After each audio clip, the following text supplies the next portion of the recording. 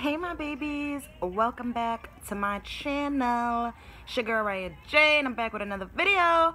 In today's video, we are going to be discussing the topic. Yes, I am on my bed with no clothes on. Just took out my doodle braids that I be having underneath my scarves and shit.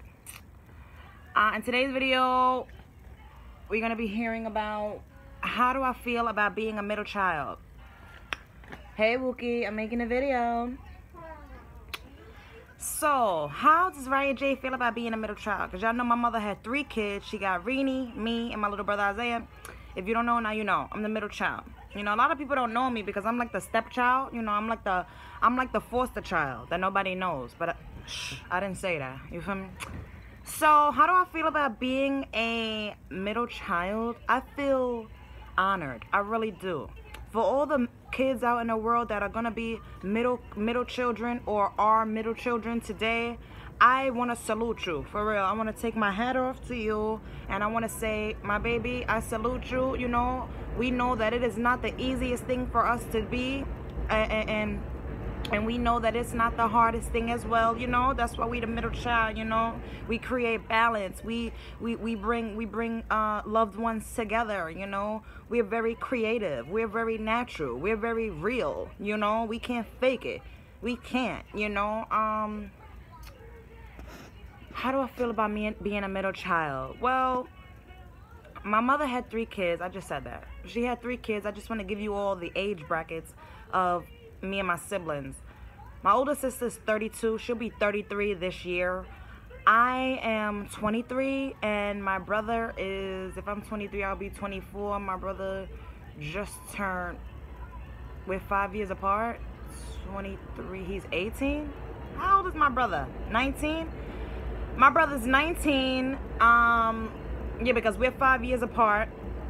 So yeah, I don't know what was going on with my mother that she separated her kids like that, especially me and my sister.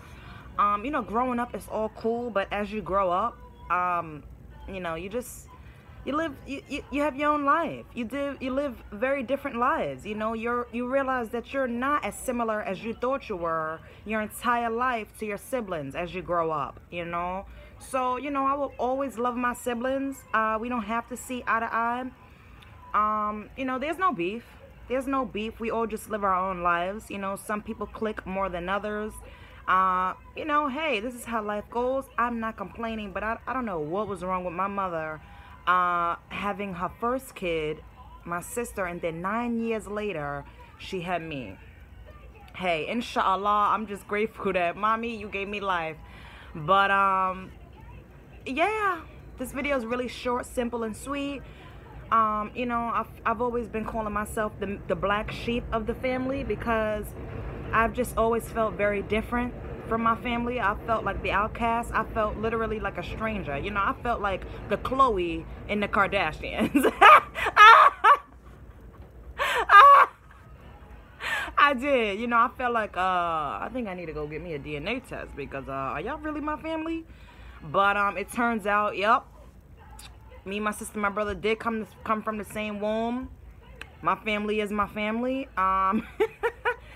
And yeah, that's the facts. You know, I feel like I'm so special. I feel beautiful. I feel very creative. I feel very intelligent. I feel very talented. You know, if you were to sit down and talk to those who have helped raise me, or those who have had a honor and help raise me, because you know it takes a village to raise your kid. Yeah, so it took like a whole village to raise me. But they would all say Raya has always been the same. She's always, you know, she's a little anti, you know. You know, she didn't really, you know, I'm like, I don't know, it's really, I'm gonna try to explain it the best way I can. I was very popular growing up, but before I was popular. I was very popular growing up. You know, it's just inside of me. I guess because I felt so anti. Girl, why are you sitting on my back? I don't know. I guess because I felt anti in my family, that caused me to feel like anti in the real world, you know. although people wanted to be my friend, I didn't really want to be people's friends. I didn't. I did not want to be people's friends. I feel like people do not understand me. You know, I'm so pretty and I'm so gorgeous. I'm so smart. You know what I mean? People used to call me Hollywood and stuck up. Get off. Excuse me. Get out my video. Thank you. Because I don't know. What are you trying to do? If you want to make a video, we can make a video next. What was I saying? This girl is climbing me like I'm a monkey bar. How can I explain this, you know? As popular as I was growing up, I felt like I really had a hard time. Because when you just want to be accepted, you would do things to make yourself be accepted. And well, I'm gonna go into detail with this. Like in the household, right? This was after my sister had left the household. You know, she had her first son, and then it was just me, my brother, my aunt, her man, and then she had his kids in the household too. She was like a stepmom to her man's kids. So we had a full household, right? But between me and my brother used to get on my nerves. I loved my brother. Most of the fights that I had in my life was because I was defending my brother in the streets. Real shit. But, you know, and the other ones was me. You know, bitches wanted to pop off, and I had to show them that these hands work. You know what I'm saying? Just like this mouth can pop off, I can back my shit up. Believe that. But, like this one incident. Me and my brother was in the room, okay? And I was making up the bed. So I'm folding the blanket. And you know how you fold a big-ass blanket and the blanket is partially on the floor? So that's what was happening. And my brother jumped on the blanket as I'm trying to fold the blanket. And you know, straighten up whatever I was trying to do. And, yeah, I was pissed. I was like, Isaiah, get off the blanket. You see I'm trying to do something. Get off the blanket. Isaiah, get off the blanket. Isaiah, get off the blanket. And he didn't get off the blanket. I said, Isaiah, if you don't get off the blanket, I'm going to pull a blanket. And I did. I yanked the shit out of that blanket. I said, didn't I say get off the blanket? I think he got hurt or whatever. Yeah, I think he got hurt. Like he hit his chin or some shit. And he used to do this thing where he used to fiend and go run into my aunt. Ma, Riah did this, you know? And she would automatically bark on me. She didn't want to hear shit that I had to say, you know, about how this happened, what's going on. It's automatically, it's your fault. So one day she put me on punishment. And she put me on punishment, y'all. Well, this was the day she put me on punishment because she felt like I maliciously did this to my brother. She didn't care that I told him to get off the blanket several times. So that's why I yanked it, because you're not listening. You know what I'm saying? So she called me in her room. She barked on me, and she was like, now you're going to sit on a timeout. First of all, I'm like 12. Real shit. I'm a big girl. You know, I can logically remember this. And she put me on punishment in her room. I'm sitting in the fucking corner and I'm crying, you know. So I used to have this thing where I used to break down, and this is really the emotions that I used to have, y'all. I used to have these times where I just would break down because I feel these things that are happening to me are so unjustly ruled, you know. So I'm breaking down in the corner. Oh, this is not fair. This is not fair. I hate you. I wish my mother was alive. And she said, what? Come here. And she's like, what? Now you're going to... No, she said, not come here. She said, what? Now you're going to stay there for an extra 10 minutes. What? If anything, you should see that I'm a kid that needs help because I'm depressed and I miss my mother. You know what I'm saying? This was way beyond the fact of my brother was on a blanket. I yanked. Okay, cool. You know what I'm saying? That was wrong. I really should have never yanked the blanket. Isaiah, if you see this, I am sorry about that, you know, but you should have listened. This is the point of following instructions, you know, and listening to people. I'm your older sister. You see I'm doing something, you jump on the blanket, you jumped on the blanket. Listen, I yanked the blanket. We young, we kids, whatever.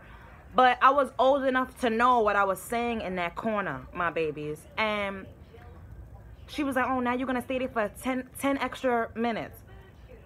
And in my head, I said, what? You gonna make me stand this punishment for 10 extra minutes? Okay. And when I tell y'all, I sat in that corner. I'm gonna even show y'all the scar. Not that one. Yeah, that probably is it. Y'all see this scar?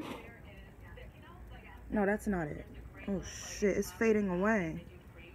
That's not it. It was... it probably disappeared. I don't see it anymore. I really don't see it. It was right here, like... Let me show y'all. It was more like right here.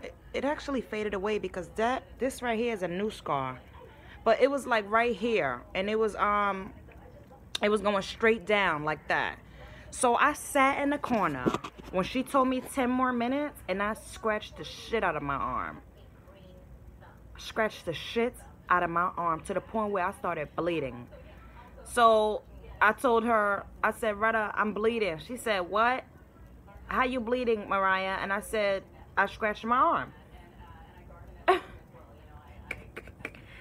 And she barked on me. And she's like, why are you sitting in the corner scratching your arm? What's wrong with you? Go clean that shit up. And you know what? I don't even remember how she reacted to that. I just, you know, my aunt is a yeller. You know, she's a yeller. Okay? And she's a swing first, talk later. So I don't really remember what happened after that. I just know she yelled at me. What is you doing? Blah, blah, blah. Oh, I think I do remember. I think I do. My uncle was out, her man at the time, and when he came in, she basically had a whole convention with me, her, and him about why did I scratch my arm. And I explained to them. I felt like the punishment was unjustly, and most importantly, I miss my mother. I feel like if my mother was here, half of the shit I wouldn't be getting in trouble for. Whatever. What other examples can I give y'all? Before my sister had kids, we were so close. We were like this. And then she had kids and she left the house, and it was so sad for me. It really was. I mean, I was on the phone with my sister. Let me just give you a few examples. My sister her number one passion used to be to sing. And I don't know if she noticed or not, but my passion for music and singing actually came from her. Her being my big sister and her vibing out to Monica and Brandy in her room with her friends and stuff, and her singing on the tape recorders. And, you know, she used to love to sing. And that inspired my dream, watching my older sister love her dream, you know. And then she had kids, and she just, she just had kids, and it's just like your life stopped because you have kids. You know, or you can't fully be there for your siblings because you have kids. You know, I don't know. That's how it plays out in my head. You know, and I just remember. I can give you three very memorable memories that I have of me and my sister. The first one would be.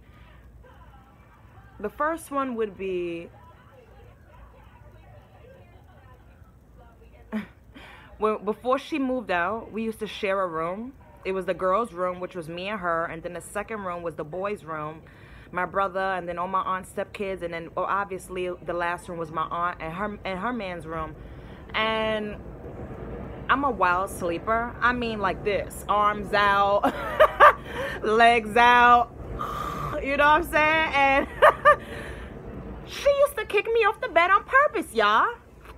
She used to tell me before I went to sleep, Mariah, I'm telling you now, if you put your feet in my mouth again, or you put your legs on me, I'm going to kick you off the bed.